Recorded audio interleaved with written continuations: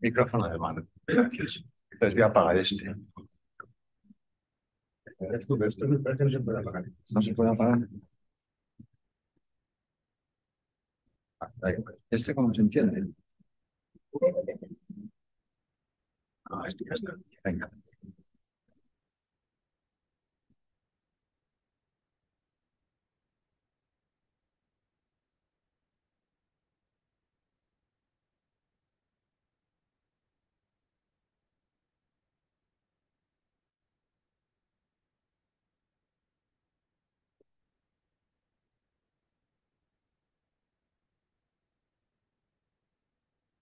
So, hello everyone, and welcome to this new event of the Cañada Blanch Foundation here at the LSE. For those of you that don't know me, I'm your host. My name is Andrés Rodríguez Pose. I am the Princesa de Asturias Chair here at the LSE and a Professor of Economic Geography, and also the Director of the Cañada Blanch Center at the LSE. Today, we have in this new series of the Cañada Blanch lectures, we have the great pleasure of having the Ambassador of Spain to the United Kingdom of Great Britain and Northern Ireland, José Pascual Marco, who is going to be talking about the bilateral relationships between Spain and the UK, but he's going to touch it from a broader angle, as far as I understand. This is an important year. There are going to be elections in the US in November. There will be elections in the European Union for the European Parliament. That would take place in June. There will be elections in this country, the UK. We don't know the date for sure, but it's going to be sometime towards the end of the year, so probably around December. And these elections, like elections in many other parts of the world, India, are changing the world in the way we have seen it. We have far more bigger challenges, wars in the European doorstep.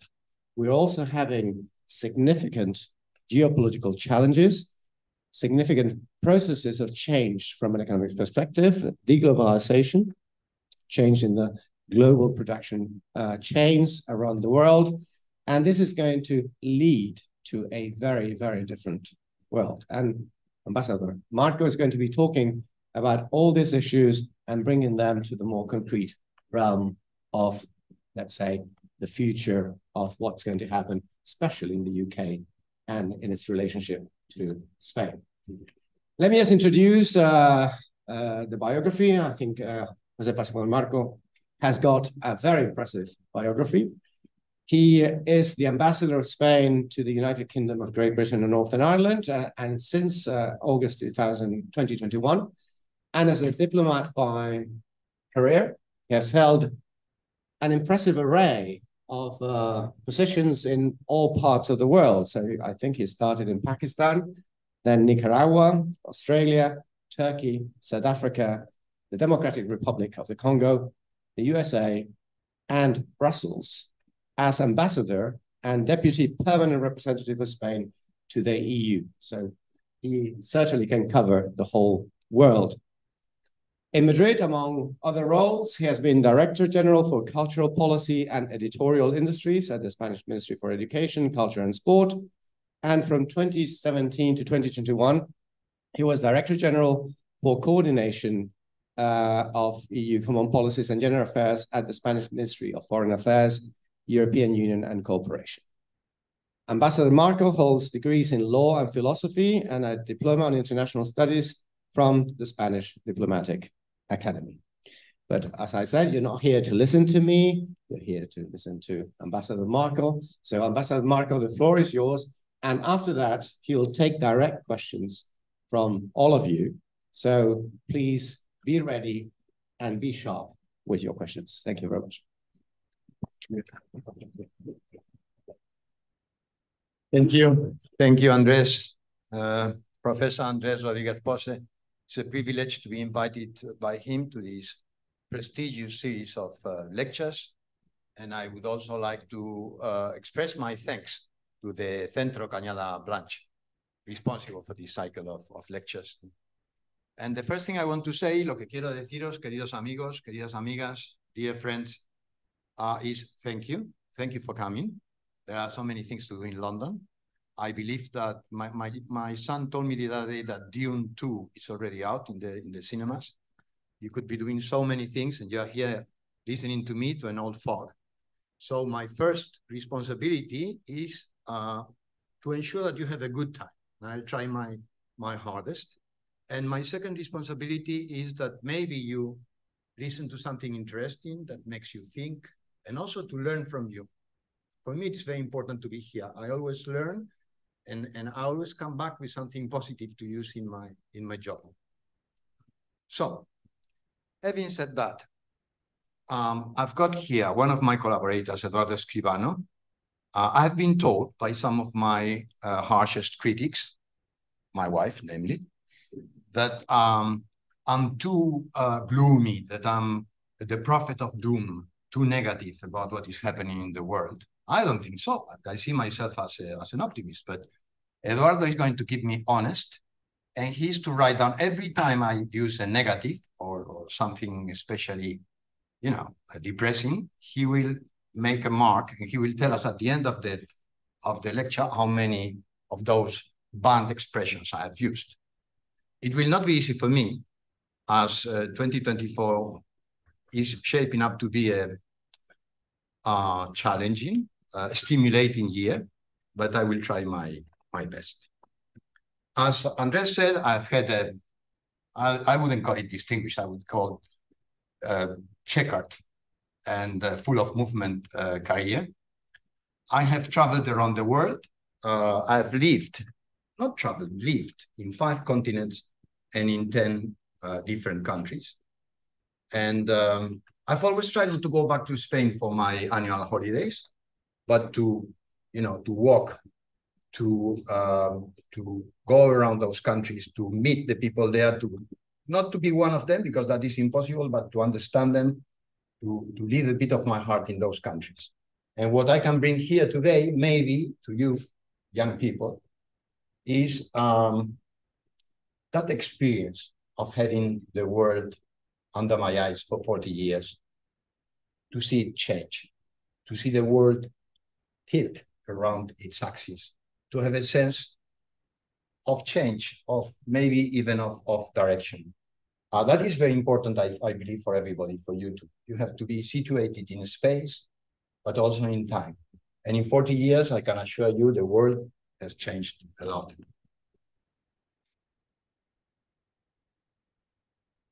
And my sense in the last 10 years, what I feel in the pit of my stomach, is that change is accelerating, that we are moving faster and faster towards a fulcrum, towards a space of change.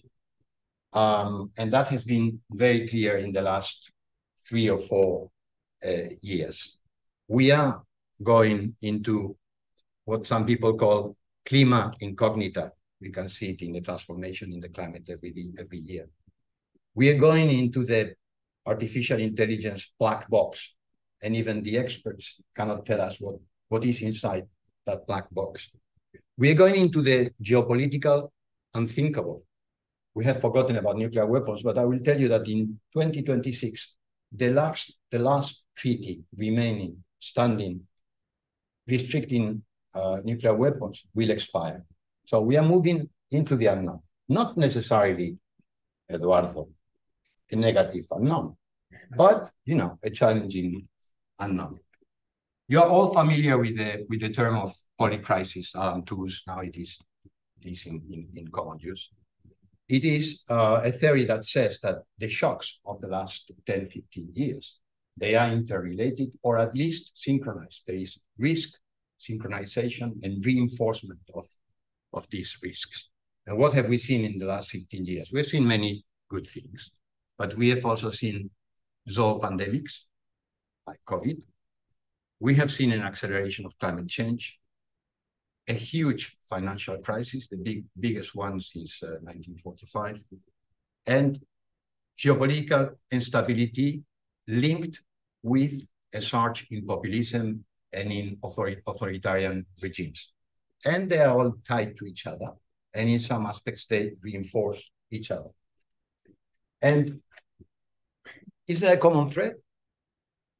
Is this risk synchronization simply the effect, the objective fact that shocks amplify each other, or there is a common thread? Well, the last thing I want to be is a Malthusian, is a determinist, a demographic determinist. But I must tell you that when I started my work in Pakistan 40 years ago, the world had 4.5 billion people.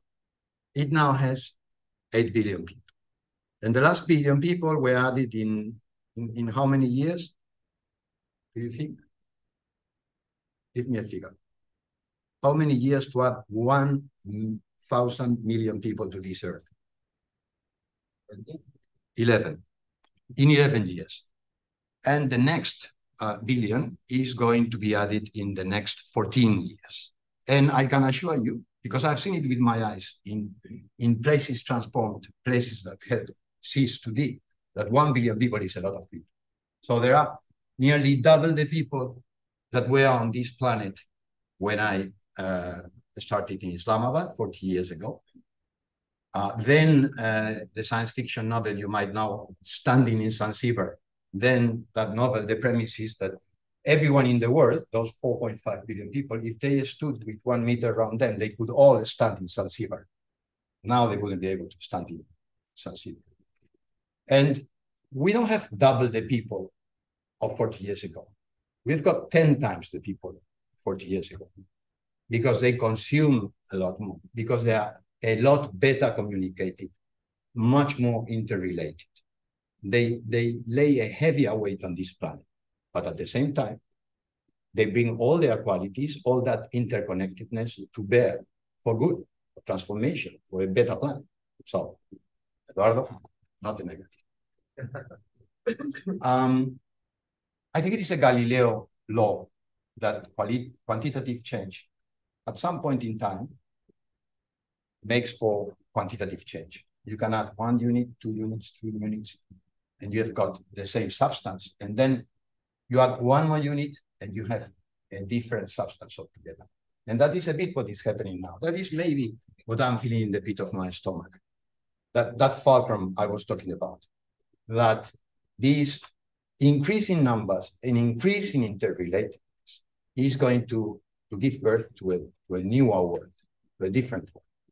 And here are we, Homo sapiens, here are we, the new species, having to adapt to that change and also making the world adapt to it. There are 2 jokers maybe in the pack of this transformation. One, I've mentioned both of them. One of them is artificial intelligence. We don't really know, but we should prepare and we should regulate. That's what the European Union is doing. And the other joker in the pack, is a joker that we have forgotten. Maybe because the latest generation, your generation, was a generation born after the Cold War. You don't remember the fear, the pervading fear, the oppression that lay on the head of my generation because of the threat of nuclear weapons. We have forgotten a bit about it.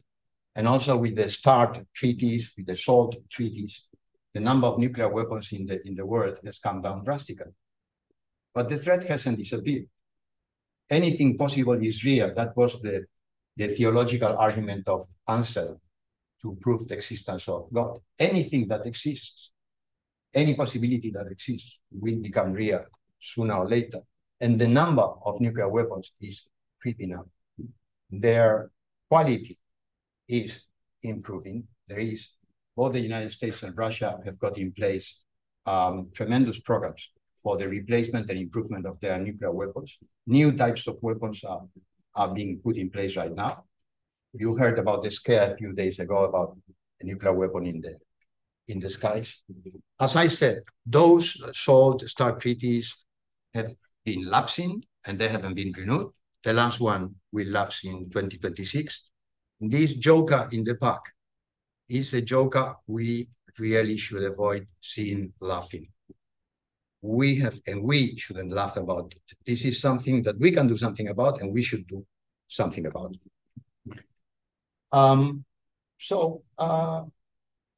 I really think that 2024 is going to be an important year. We have got incredible conflicts on the table. We have got Gaza, we have got the Ukraine, we have got, as Andres said, big elections coming in the United States, in Russia too, in the European Union. But we can do things about these challenges. And I wanted to now look at the positive side. What is the positive side? Well, the Ukraine, for example, the European Union and the West in general stood firm and was firmer and more determined than in 2014. And the Ukraine, with incredible courage, stood up to the Russians, and we haven't lost. On the contrary, we are going to win as long as we stand fast. And it wasn't easy. Remember the response in 2014. Some of the problems we have seen now, it is because of the weakness and divisiveness of our response in 2014. We have had COVID, we have had a pandemic that was supposed to kill 1 billion people.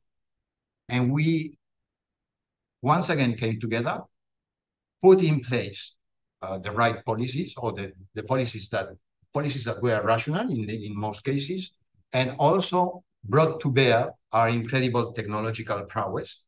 We put on the table, in a question of months, vaccines that normally would have taken tens of years, and we stopped the pandemic. We could have had, after the pandemic, an incredible economic crisis, like in 2009, 2015.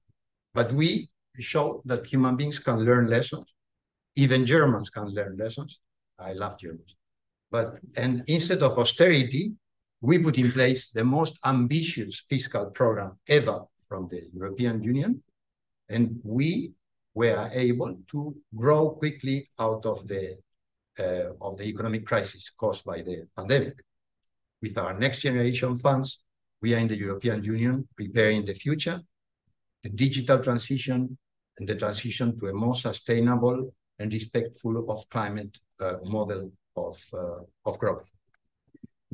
So, climate change, once again, we should be optimistic. It is frightening what we see. You can one mark there. It's a bit frightening what we can see, and sometimes I think, I mean, what has God got to do to make us conscious of what is happening? Because when you see 200-kilometer fronts of fire, Brooklyn clouded by smoke, 40-degree summers in Spain, you ask yourself, what has poor God got to do to make us realize that we have got to take this extremely seriously? But once again, it's not that simple to act in a planet with the inequalities, with the divisions in this planet, and with the very rudimentary architecture of management of world affairs.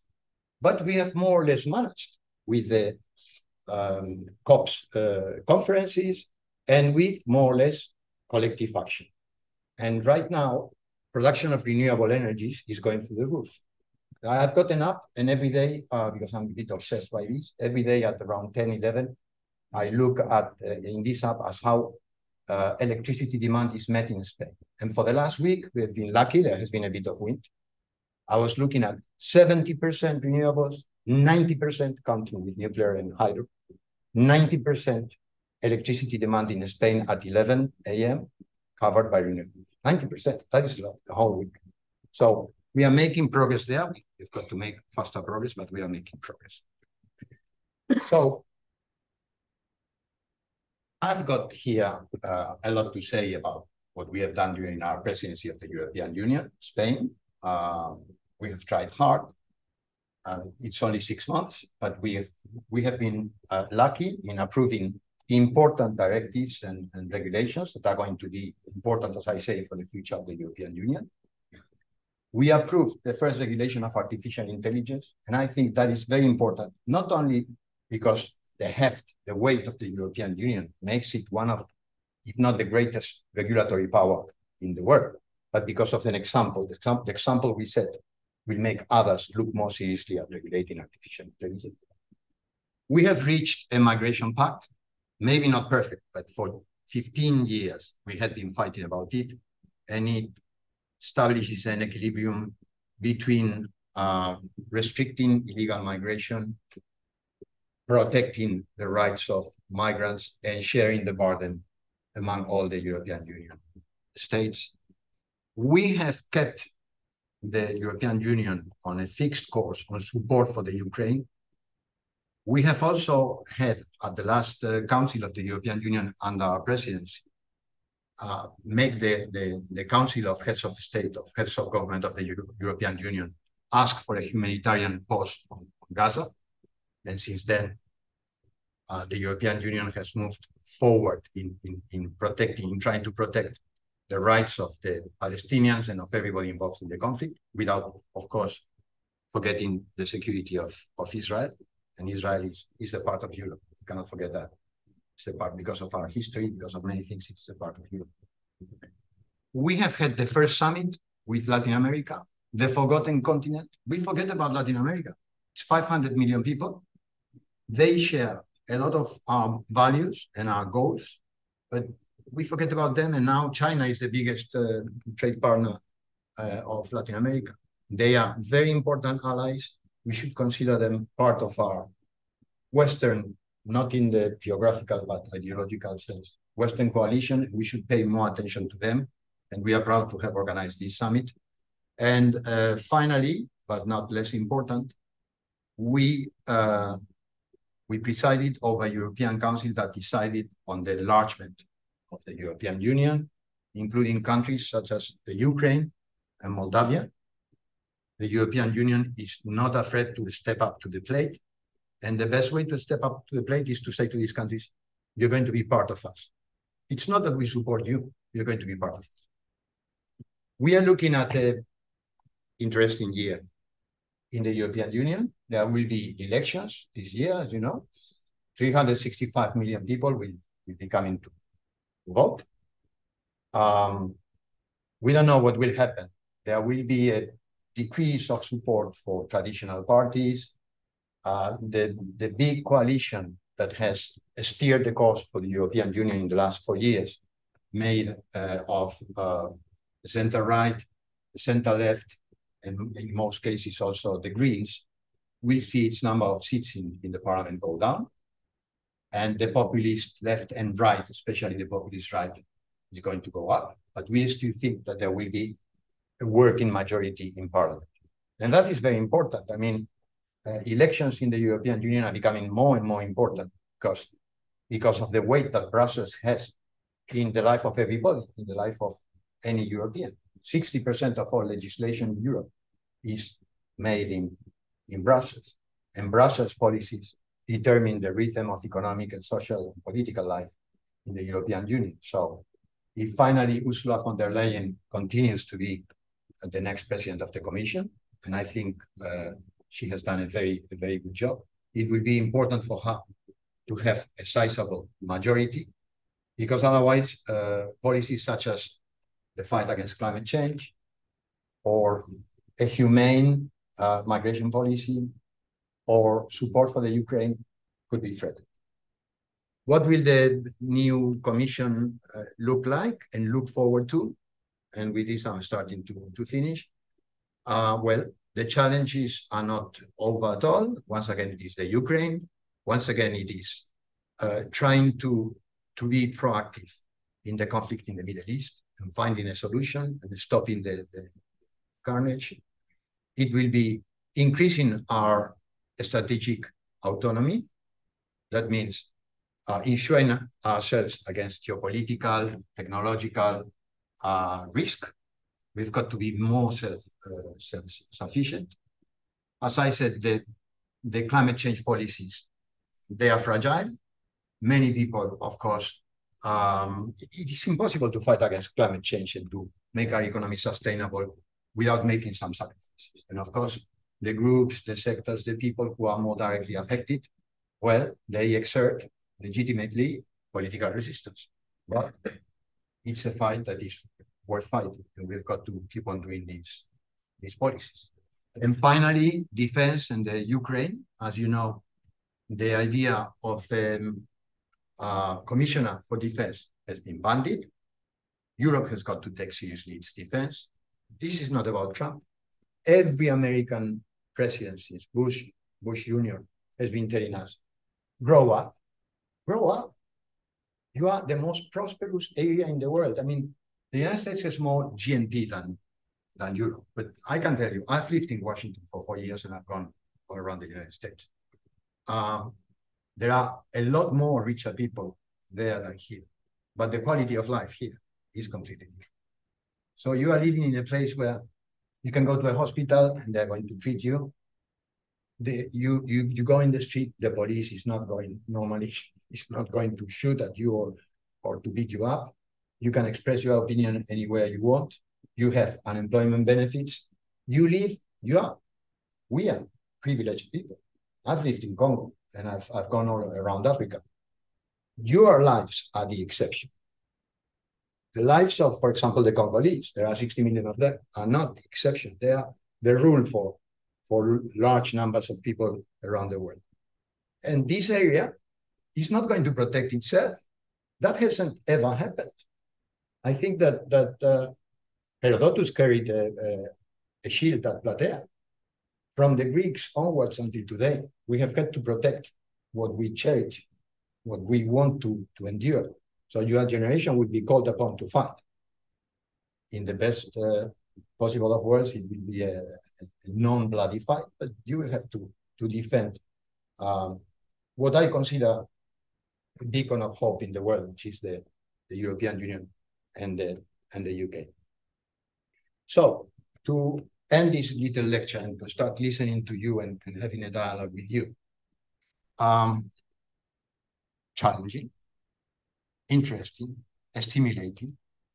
It has been quite boring for the last 60 years. That's the life I have lived. It's been boring.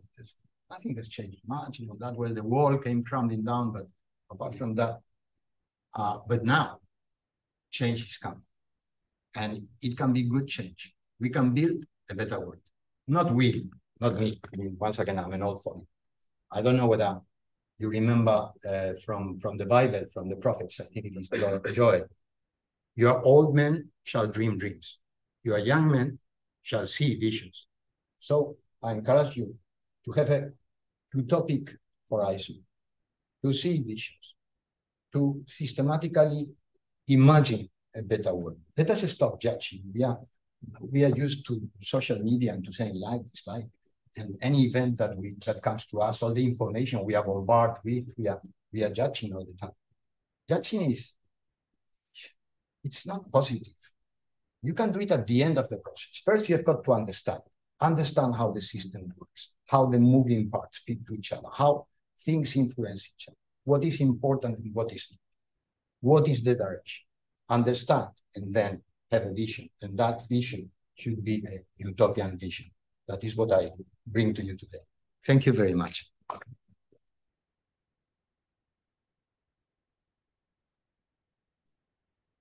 Thank you very much, Ambassador, for a very enlightening and exciting speech. But now we have the challenge of the questions, and we have quite a few hands. Remember, I always say in these conferences that this is not a place to make statements, it's a place to ask a question. And the question starts by what, when, who, how, to what extent. So make that exercise when you start asking your question.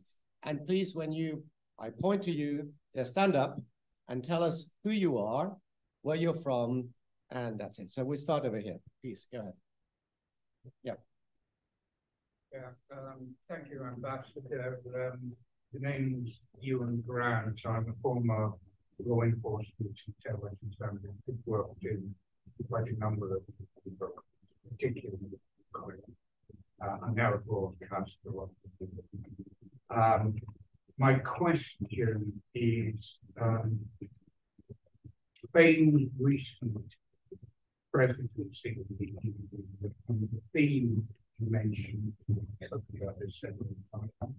of building a European-wide, British relationship with Go on. With Latin America, how did that go? And how is that going forward? 2014, just after the Maidan, I was back in Egypt. I was working for the EU delegation as a contractor. I put on the table a hard copy of Tom Clancy's farewell book, Command Authority. He said to the staff,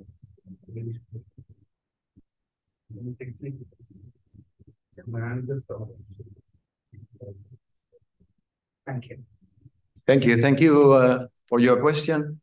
And it must have been interesting in 2014 in Kiev, that is for sure. Well, Latin America now it's complicated, the dialogue with Latin America, because it is in political effervescence. It is a continent in evolution. Also there we have the tension between populist forces and also between the traditional right and the left. The panorama is changing all the time. So it's not easy. It's not a country, it's not a continent united in itself. But we have got to keep up the dialogue. It must be a strategic dialogue. And we have got to sign Mercosur. I mean, I'm sorry for agriculturalists. I'm sure that we can put money on the table so to make it there a while, but to have Mercosur is still, you know, like Banquo's ghost sleeping around the corners, dragging the chains around after more than 10 years of negotiating it. This is absurd. We are shooting ourselves in the foot. We need Latin America. We can learn from Latin America, and we can profit from the relation with Latin America on all aspects, and to start with on the trade aspect, because we are talking here with Mercosur, we are talking 300 million consumers and producers. And also, we've got to engage with them, engage on the fight against climate change. We are talking here about Amazonia, and this is, we should be very concerned. We should help, we should engage on that. Thank you. Next question. Yes, over here. Thank you very much. I'm Josep. I'm from Spain, and I study at. Thank you very much. I'm Josep. I'm from Spain, and I study at Sciences Po in France and UCL here. And my question is: you mentioned the idea of a European defense. So, aside from meeting the 2% target of GDP, etc., how do you see that conforming, like structurally or organization-wise, considering that NATO already exists and also UN restrictions? Considering also, what? Consider that we are in NATO and that we're also in the UN for security and military purposes. How do you see the idea of a common European defense conforming, if that's what you meant, aside from the GDP? Good question. Here I'm going to answer a bit at length, because I think it is quite important and more complicated than we think. NATO is essential. I mean, we cannot live without NATO. When there is a big problem, NATO is there, and we need NATO. But NATO is not a political organization. It's not a country or a confederacy of countries. It's a military alliance. What we have seen in the Ukraine and in other crises is that the unity, the political unity of the European Union, which is a political organization, is essential. So we need both. And the European Union is one of the countries that are components of the European Union, are important allies in NATO. And what the European Union can do is to ensure that those countries contribute more effectively to NATO, which is contributing also to the European defense. So what is a bit ridiculous is having 27 countries, each with its defense budget, each manufacturing a little here, a little there, with different specifications for the weapons, replicating each other's capabilities and replicating each other's limitations and absences. Because at the end result, it is not that we are spending 1.5% of GNP on defense, which is ridiculous. Seeing what is happening around Europe, it is ridiculous. It is that we are spending it so badly that it is equal to, I don't know, to 0.1% of GNP. I can assure you that practically no European country is capable of embarking on on a projection of force, on a serious projection of force, including probably this one. With you have seen the two aircraft carriers in Portsmouth, I'm sure. So we've got to get our act together. The UK is very important in this. It is one of the most powerful armies in the European Union, and we need it. We need to come together, especially if things turn badly in November in the elections in the United States. What can we do? Well, the Commission of Defense is very good symbolically because it can bring all the pieces together. We have got the EDF, the European Defense Facility, and that is a way of pooling money. It's a extra communitarian fund, so without getting technicalities, countries putting money into the pot instead of the European Union budget. But that pot is important because you can use it for common endeavors, such as buying weapons for the Ukraine or buying essential weapons for Europe. We have got another fund now on defense industries, on research and development. We have got to do our research and development together to develop, for example, a new generation of fighter jets. No country can do that. It is too expensive. We've got to do all of us together, coordinate weapons research, weapons acquisition and deployment. Many things that we can do, and we have also got to spend more. We have got to go probably over the 2%, but especially we've got to be more clever about the way we spend.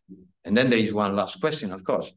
If worse comes to worse, there is the question of the nuclear umbrella over Europe. For the time being, there are two countries with nuclear capabilities in Europe, the UK and France. In the world of nuclear weapons, I don't want to talk too much about this because it is not agreeable, but deterrence are more important than, fortunately, more important than use. You have to have a credible deterrence. If your adversary is threatening you with the use of nuclear weapons, which once again, unfortunately, don't put a bad mark on me because you should put it on Putin. It is happening.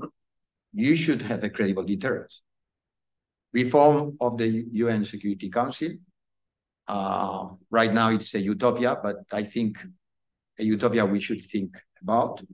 And EU representation in the European Council, in a remodeled European Security Council, would be important too. But the end of the message is we've got to get our act together. We have had several close calls. We've had Syria with 3 million refugees thrown into the muddy roads of Europe. It nearly sunk the European Union. It nearly disappeared over the tensions of those 3 million people. We have had a first close call on the Ukraine. We have had Libya. The world is not a safe place. And unfortunately, it is people with authoritarian leaders who don't improve like wine with time, who are to a certain extent unpredictable. We have got to act with the prudence of the paterfamilias. We should be able to protect ourselves. Next question over here.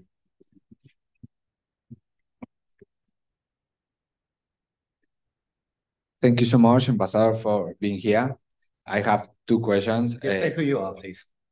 My name is Andres. I'm from Colombia. I am a student at the Master in Science in Local Economic Development. And my first question is about your leadership. So how you can deal when there are conflict interests between UK and Spain, for example, after Brexit, about fees in imports, trade, how you can deal with that when there are conflict interests. And my second question is about the current war. So how much money and how much time Spain and the European Union is willing to give money and time for Ukraine for win the war, because now there are elections coming up in Russia. Maybe it's possible that increase the expenditure, but in the other hand, we have a conflict interest in US about the help pack to help Ukraine, and there are elections in Europe. So what do you think about the future in how much time and how much money you can help Ukraine? Good. Thank you. Good, thank you. Well, your first question, ambassadors are notoriously querulous. We are complaining all the time, but we complain in a very diplomatic way. We call the FCDO or whatever minister is in charge of the policy, and we say, I mean, I admire you so much, you are so good and all that, but could you please stop, doing this or doing that? So we are mediators, and we try to do things with a smile on our faces. Just today, to prepare for this lecture, I had breakfast with David Cameron, with the Foreign Secretary. True, I get breakfast with him. And it's strange because I hate waking up early in the morning, but I don't know what happened with me. I misread my watch or whatever, and I arrived nearly half an hour early to the breakfast at Lancaster House for all EU ambassadors. And he arrived early too, so we spent 15 minutes talking before the others arrived. And there I tried to sleep everything that concerns us. We set the status and negotiations with Gibraltar are going and so on and so forth. So you've got to be a nice guy when you are ambassador. When you are director general, then you can afford to be more disagreeable. The second question, the Ukraine. We have given 6 billion euros in weapons through the European defense facility. And then individual countries have given a lot more than that. For example, Germany, I think the latest figure is 17.5, so 17,500 million euros, just Germany. France, they dispute the figures, they say more, but more or less 4 billion. Spain, I don't have the figures, but we have made a big contribution, including Leopard tanks, NAMS, anti-aircraft defense systems, etc., etc. And not only that, the European Union has done two very important things. One is to finance the Ukraine, and that is something that we do way back, not now, but that now we have accelerated, giving financial support to the Ukraine. And the last European Council approved 50 billion in financing for the Ukraine, which is going to keep that country afloat because it is on a war economy. And on the other hand, I think that Europe has opened its doors to Ukrainian refugees, Europe, including the United Kingdom. In Spain, more than 200,000 Ukrainian refugees. They have been scholarized, they've been helped, they are living there. So that is also important as a sign of solidarity. We've got to do even more, but I think that we have done quite a bit. Next question. Over here, please. Yeah, thank you very much. I'm Daniel. I study political economy here at LSE, and I'm from Germany. My question is, you mentioned EU enlargement and mentioned Ukraine, very important, but what is sometimes a bit forgotten is the whole Western Balkan. And your country plays a very critical role by not recognizing Kosovo as our own country. So my question is, when will Spain start to recognize Kosovo as a country and play a more constructive role in the Balkan integration process? Thank you very much. Where did you say you were from? Germany. Oh, Germany. Where in Germany? South Germany, West? South Germany. No. Well, the situation in the Western Balkans are an important part of the complicated equation of this year. In demographic and economic terms, not so much. I mean, when you look at Northern Africa, which we completely ignore, like Latin America. When you look at Morocco, Tunisia, Libya, Algeria, Egypt, the numbers, the population, the economy, their influence on the southern shores of the Mediterranean.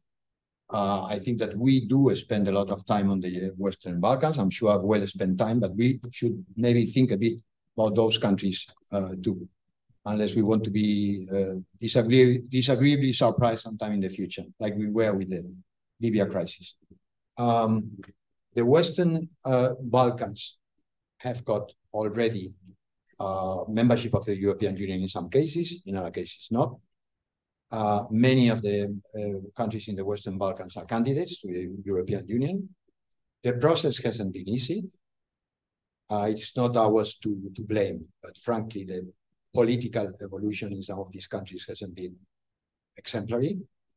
The case of Kosovo, Spain now has got informal relations with the Kosovar authorities, and we wish the best to Kosovo.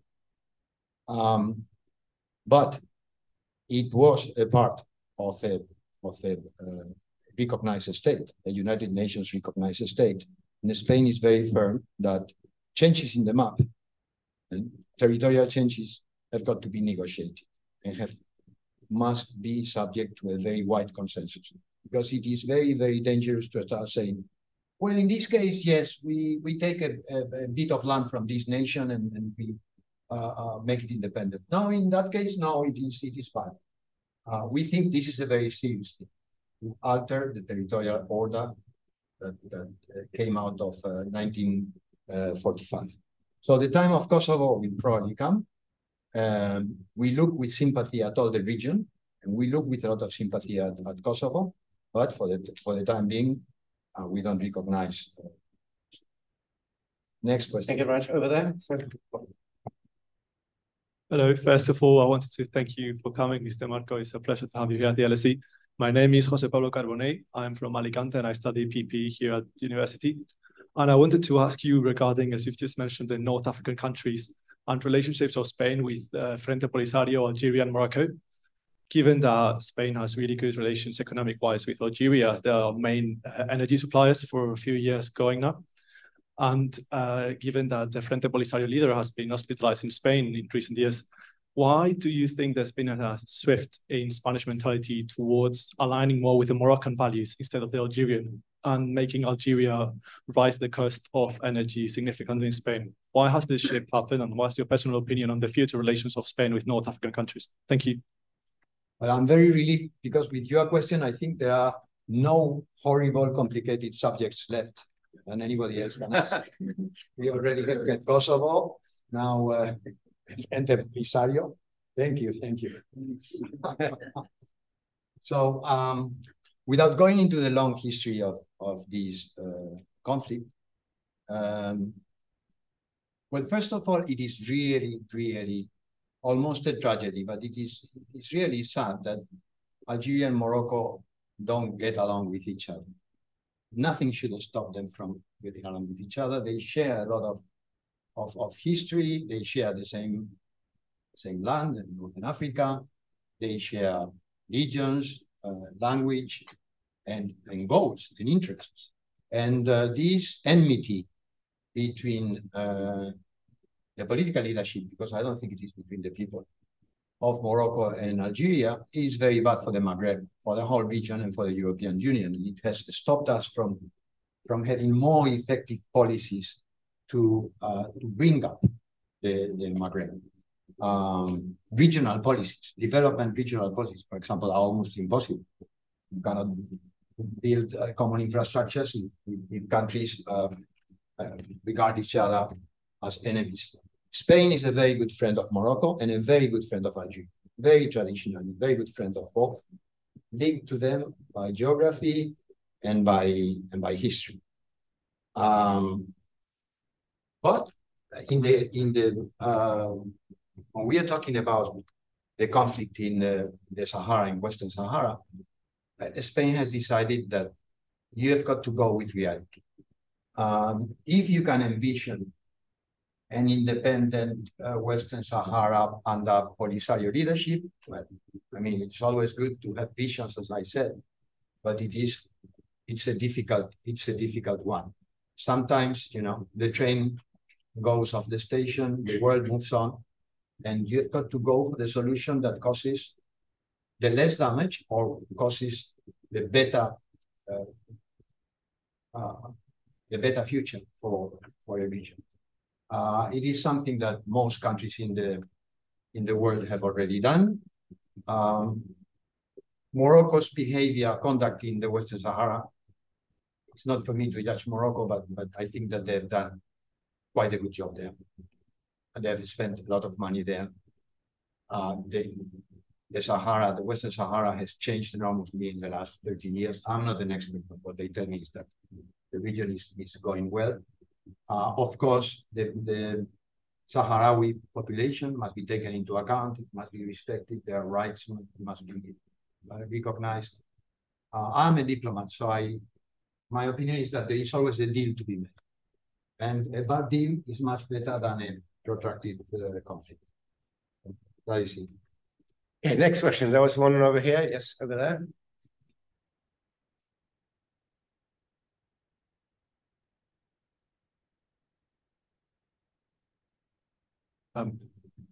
Good evening, Mr. Ambassador. I'm Gaspar from Madrid. I study here at the LSE. I wanted to ask you about, you talked about Ukraine being let into the European Union. And I wanted to ask you if you think that's a good idea to let a new country that is in the state of war right now into the European economy, especially considering the very hard complaints that had been going on from agricultural sectors about European Union policy. I am a firm believer myself in the European Union, and I share your views, but I feel like maybe this is creating more, is making the European Union bigger than it should be, and not focusing on maybe federalization or pushing for a higher power of Belgium. It's giving ideas to the critics of the European Union. I would like to know what you think. Thank you. Thank you, Gaspar. Gracias, Gaspar. It's a very good question. And I've always been of two minds. And zwei. Eh? I've always been of when you say it like that, more or less, I can have something. And zwei. I've always been of two minds about it, me and many people in the European Union. But once again, the train has left the station. What could we do? 300,000 casualties in the Ukraine. They are standing up for us.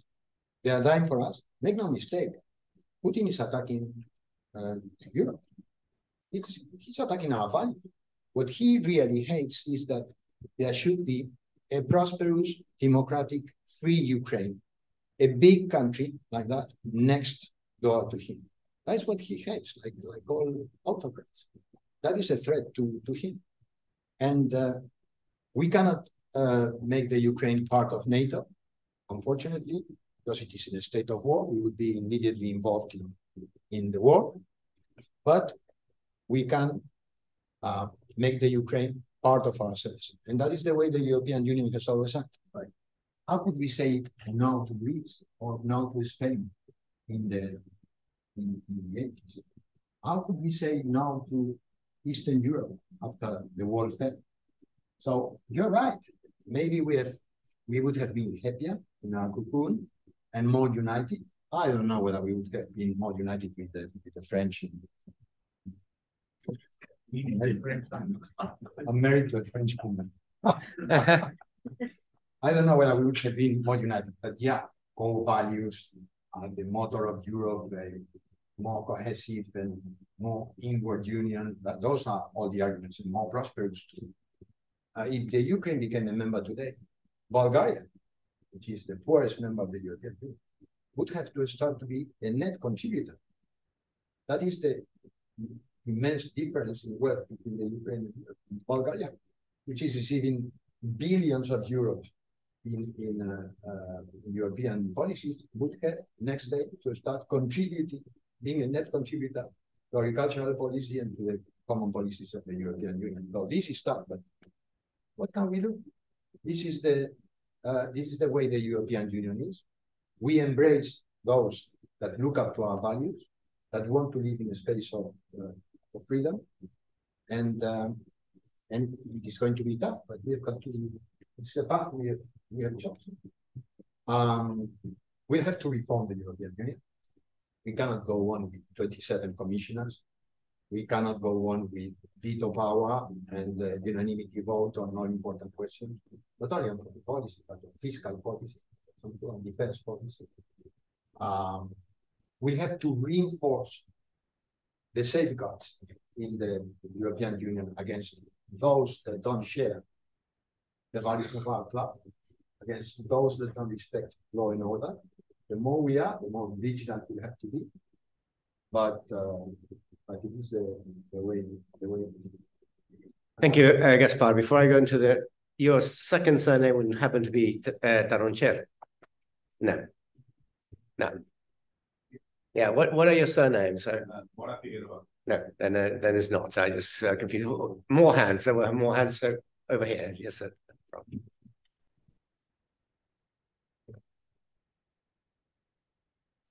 Good evening. My name is Neil. I'm from Mexico, studying a master's in political science. And I just have two quick questions. The first is, well, how does the European Union and Spain in particular react to the slow emergence of China as an economic, as a technological power, and its influence in other regions of the world? And the second is that in 2018, the Mexican president politely asked Spanish royalty to, say sorry for the mistakes of the conquista. So what is the position of the Spanish government, of Spain, of the Kingdom of Spain in general, in regards to this, and if there is a future prospect of recognizing the rights and wrongs of the conquista? Thank you so much. Thank you. I had forgotten about the conquista when I said that.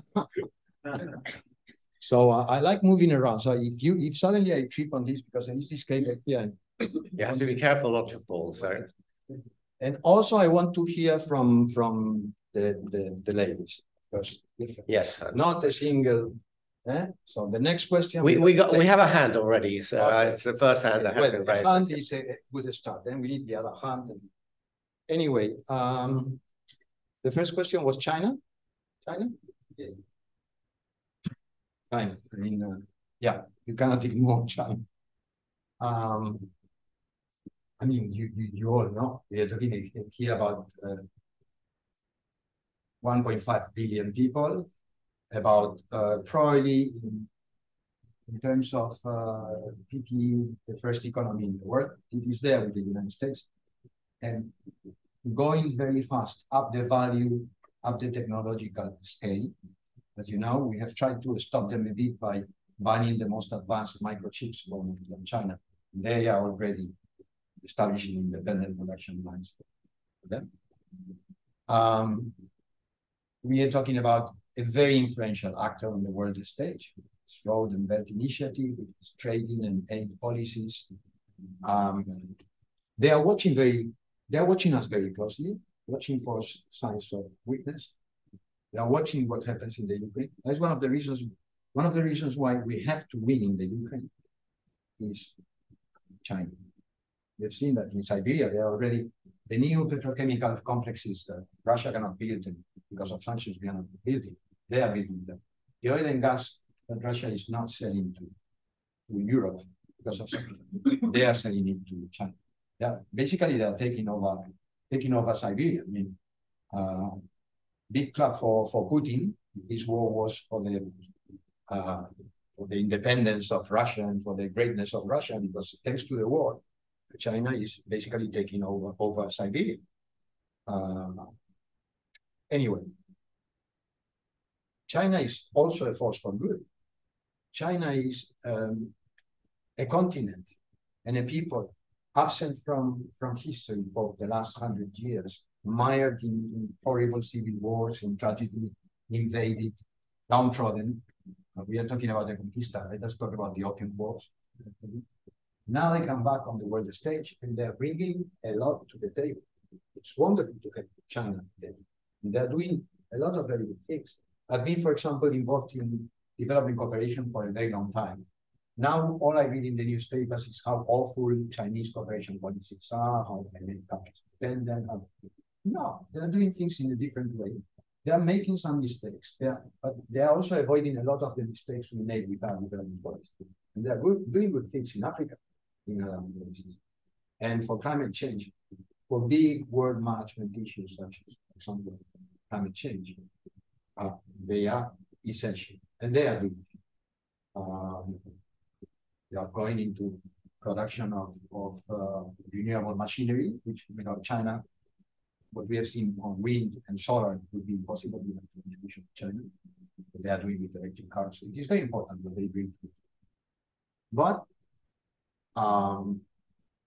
they are a risk for us, and they are a challenge in many ways. You have to put on the other side of the balance the Uyghurs, facial recognition technology, a concept of individual freedom that doesn't correspond to ours. We have to share the same word. It's becoming a much smaller word. So we have to talk. We have to talk a lot and to coordinate, but we've also got to be vigilant. We cannot be complacent. We cannot, that is the concept of strategic autonomy. We cannot rely on the goodness of our partners. Dialogue, but be vigilant. On the conquistas, I think that it was Newton that says the hypothesis non fingo. I don't talk about hypotheses. I would like to say, I don't like to talk about the past. The conquista or the discovery of the Americas, what happened in the 16th century, it changed the world completely. And the world that we have today is the world created by the conquista. There were mistakes. I would say that there were more than mistakes. There were tragedies. There were catastrophes, of course. Some of them may be inevitable. Others completely avoidable. But we cannot go back on the past. We can acknowledge. We should. Some people say we shouldn't judge the past by our standards. No, I believe that we should judge the past by our standards because they are past. We should call a massacre, something inhuman. We should call it inhuman. But at the same time, because you can do more than two things at the same time. You said that Gerald Ford was incapable of walking and chewing gum at the same time, but you are capable of holding two thoughts in your head at the same time. Not contradictory thoughts, but different thoughts. At the same time that we judge the past by our standards, we should understand it in its context, by its standards, by what was happening then on the earth. It's without avoiding the question, for me, it is funny to think that maybe, in some sense, I mean, analogies are wonderful. What is happening in 2024 is a bit of the other side of the mirror to what happened in 1492, 1825, etc., etc. Then we brought horrible pandemics to the rest of the world, and in this case, to Latin America. Now, because of this interconnected world, from the deep forest of Cameroon or the marketplaces of Wuhan, we are getting a ration of strange illnesses. Then we started the period of Europe growing demographically, economically, taking over the world. Now we are on the cusp of the rest of the world regaining its rightful place, and Europe and the West being diminished economically and demographically. And then the world was becoming larger. The new terra nullius, what we call terra nullius, new spaces were open to the world. Now the world is becoming smaller thanks to the means of communication, the roads, the fence. I'm great for analogies, also analogies. In any case, to end the question, I think that Spain, everyone in Spain, our historians, our public opinion, our newspapers, they all recognize the tragedies and humanities and catastrophe that for the Aboriginal people of the Americas was the conquista. But we are, to tell you this, we are also very proud that together with those people who survived, they didn't survive in the United States, but they did survive in Latin America and Central America. Together with them, we created a new world, and the music, the literature, the way of thinking of that continent is unique. We created a new world that we should cherish and value and interact with this world today in 2020. Thank you very much. There were quite a lot of you use actually quite a lot of hands. Women. No, but it's right at the back over there first. Yes. Well, thank you very much for being here. I'm Gabriela. I'm from Madrid. I'm a social policy and politics student here. And I wanted to ask you regarding Latin America relations with Spain and the European Union, and how recent elections in Argentina, as well as upcoming elections in El Salvador, Dominican Republic, and other Latin American countries, how do you think results could change relationships with Spain?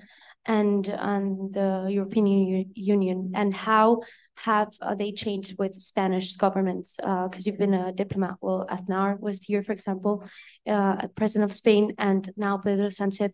Have you seen any changes regarding elections? Thank you very much. So, if changes have, like, if relationships have changed regarding elections both in South America and Spain, so if Spanish government and who was president made an impact between the relationships between the countries. Well, thank you. First of all, thank you very much for opening the fire, your agenda. I've got two more women, and I'll take their questions. I'm just going to say that in around 5-6 minutes, we'll start wrapping up. I don't know what is, but I think that is more or less our time. Yeah, I mean, Latin America is moving. I don't know that well the continent, although I served for 2 years in Nicaragua during the Sandinista revolution. And by the way, Ortega is still there. I mean, amazing. So Latin America, once again, as I said, it's a new world. It's a world, for me, it is firmly in the West, in our tradition. It believes in freedom, believes in social justice. People there are not afraid to speak their minds and to step up to the plate. And there are many injustices there, many economic injustices, many social injustices, a lot of inequality. There are also racial tensions. It's an Indian population, if you want to define it in linguistic terms, but you know, there is a spectrum between whiteness and Indianness, let us say, with the majority of the population in the middle, but in some countries it's more marked than in others, for example, in Bolivia. So each country has its own challenges. Argentina, which is a very white country, has had governance problems for a very long time, but at the same time, Argentina has been having a good time for a very long time and contributing a lot to the world. Its writers, thinkers, its artists. Now it's going through dire economic straits. We've got Milei at the helm. Frankly, I cannot brief him. You make up your own minds about him. It's going to be interesting what is going to happen there in the next few months. But we don't have any special problem with Milei, nor do we have a problem with Bukele. I mean, we have a problem with anybody who tramples freedom and human rights. But Bukele per se, I mean, there is a big problem of violence in Central America, as you know. And if you are a poor person living in El Salvador, and I lived for 2 years in Nicaragua, then if your life is threatened all the time by the gangs, if you cannot go out of your house, if you are afraid that your daughter is going to be raped or your son is going to be inducted or killed or whatever, and you don't care about what somebody does as long as you see the problem go down. And that, of course, is fertile grounds for populism. Once again, we've got to support policies in Latin America that combat that violence, which in part is linked to drugs and to weapons. So I'm not going to get into it, but we don't have special problems. Frankly, Spain doesn't have any special problems in Latin America. I think that you wanted to ask a question. Maybe.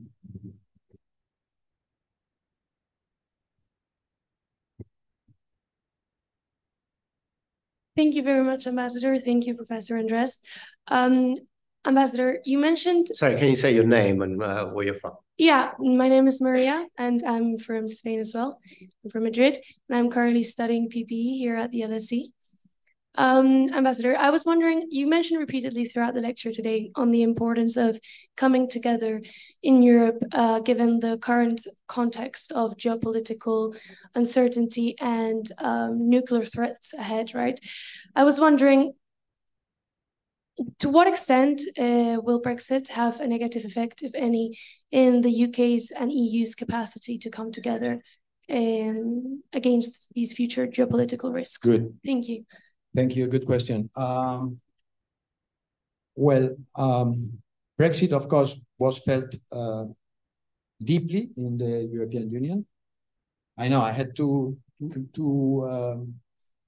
son and a daughter studying here in the UK. My daughter, for example, was part of the Remain campaign. They were both very bitter after the election, and in fact, they left the UK. My son was offered a doctorate at Cambridge, and he felt so bad that he preferred to accept another one at Zurich and left. My daughter also. So a lot of people were very disappointed by the vote, but it is what it is. It was David Cameron that called for this vote. The last 10 referendums on Europe have all had a no to Europe vote. He knew what was coming. I mean, in Poland, in France, in Italy, in the Netherlands, in Denmark. Every time you put a question on Europe, the citizens think it is gratis, a protest-free vote. They vote no. Golden rule: don't call referendums on Europe. Indeed, now the UK is out of Europe. We feel it deeply. The effects are being felt today. 60% less students in UK universities. So felt at the human level. A lot more difficulties for young people to come here to work, learn a bit of English, contribute to this economy, and then go back to their countries. Something that is positive for the UK, positive for us. Mobility, youth mobility. We are working on it as an ambassador and as part of the group of EU ambassadors, but also as ambassador of Spain. For us, it is a priority to sign an ambitious new mobility agreement with the UK so that at least young people can move freely. And to, if possible, to have the UK rejoin Erasmus and make things easier. Horizon, joining Horizon was already a success, and that rejoiced us. UK, Brexit, the constraints, the fiscal constraints that the UK have today, in part are because of Brexit, because of course, when you've got the Germany behind you and the euro behind you, it is easier to borrow. You don't have the limitations that Liz Truss experimented when she tried to have an expansive. But then the huge next generation funds to facilitate the transition to a sustainable economy, fight against climate change and digital economy. The UK doesn't have access to them. Now Keir Starmer has announced to his 28 billion euro or pound pledge to fight against climate change. If the UK were in Europe, would have access to those funds. Our hope is that, I mean, the UK is here, it's part of our history, it is part of our society. We've got 400,000 British residents in Spain, and 400,000 Spaniards living in the UK. 5 million European Union citizens live in this country. We don't want to lose that. We believe in the same things. We have had a very similar history. We probably should forget a bit about Brexit because what is done, and I don't think that has a quick solution. Let us not fool ourselves. But we can work within the situation that Brexit created to establish the deepest possible links between the UK, starting with mobility and following up with the Pact on Defense and Foreign Affairs, and keeping investment and trade rolling. That sort of working together on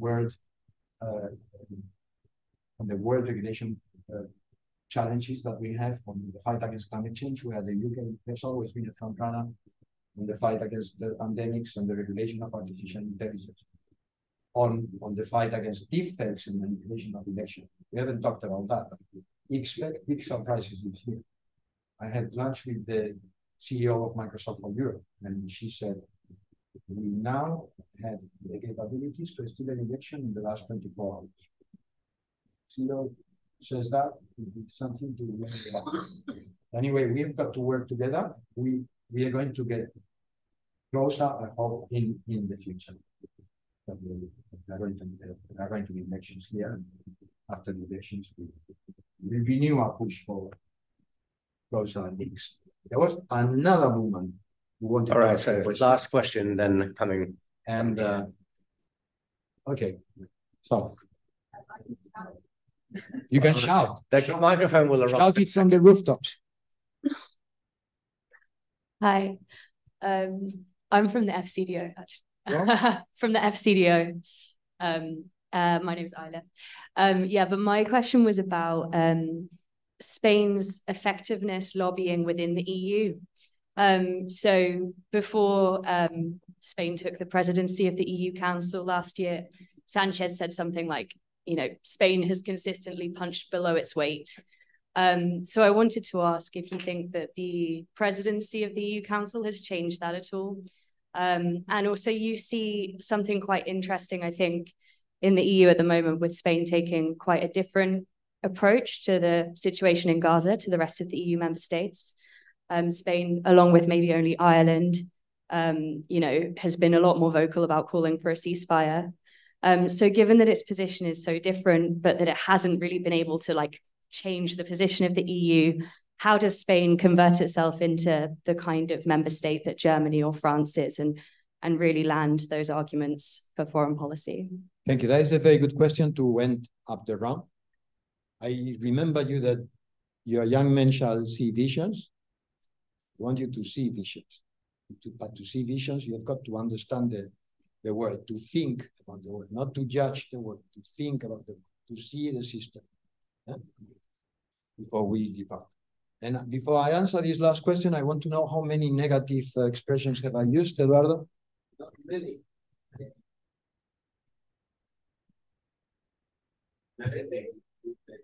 9. 9. Good.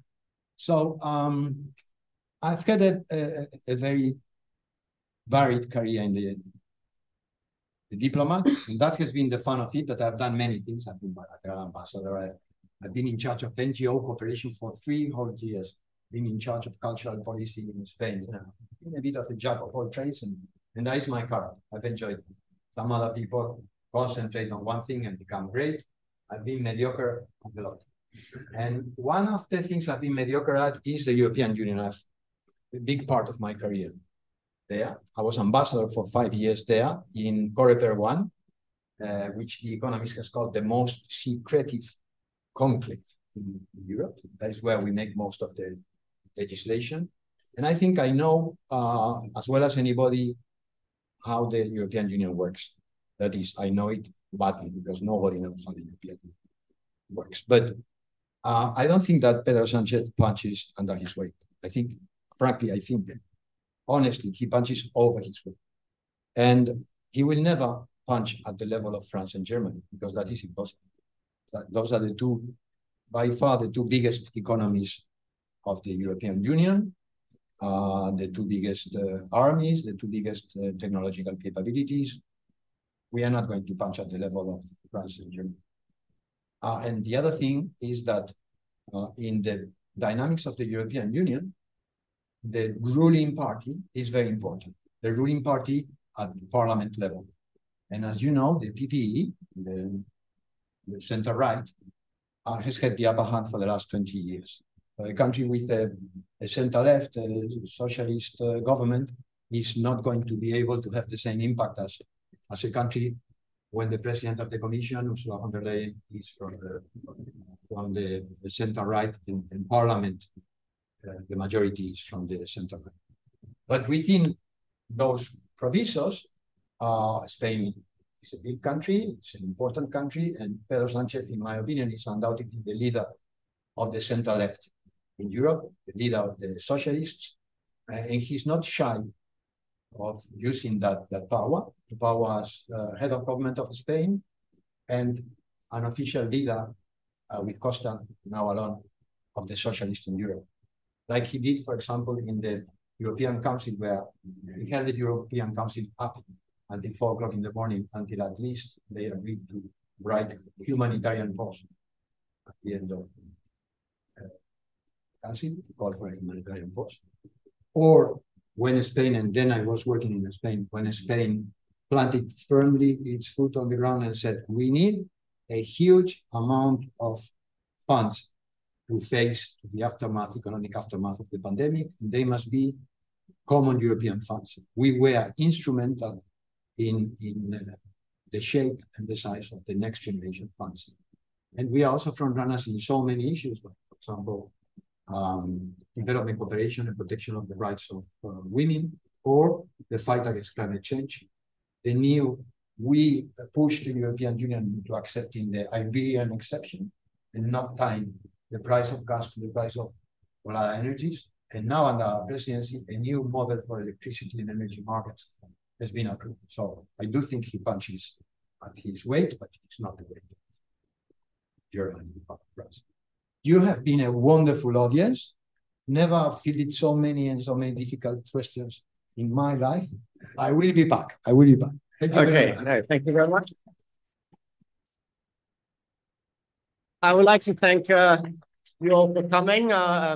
We had a short presentation, and I had a lot of questions prepared just in case there were no questions.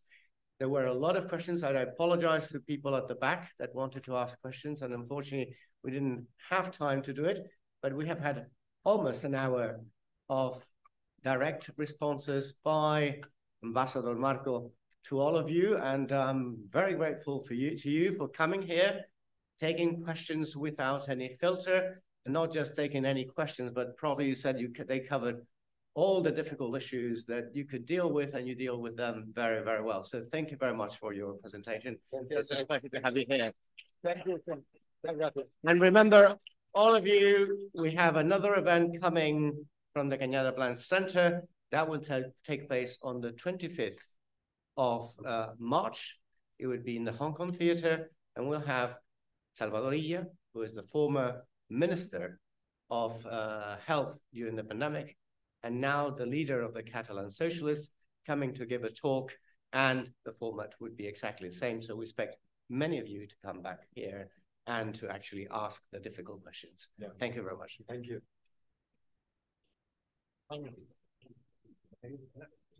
Estoy muerto de hambre. He venido por eso.